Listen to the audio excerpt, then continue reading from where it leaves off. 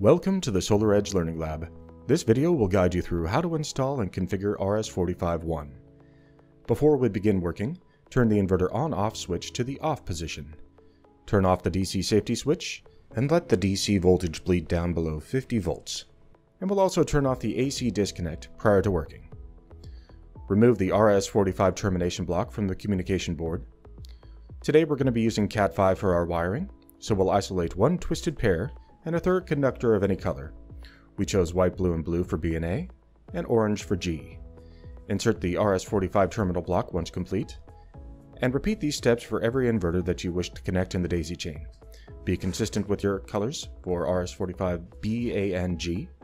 We'll also move up the left dip switch on the first and last inverter in the daisy chain.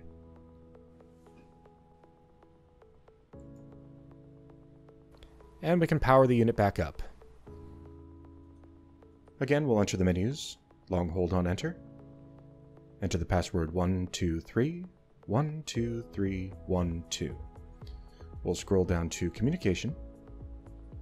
Select RS-45-1 config, and we'll set protocol to master. After that, we'll scroll down to slave detect.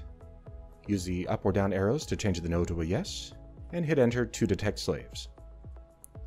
Number of slaves detected will display in the dialog. Thanks for joining us in the SolarEdge Learning Lab.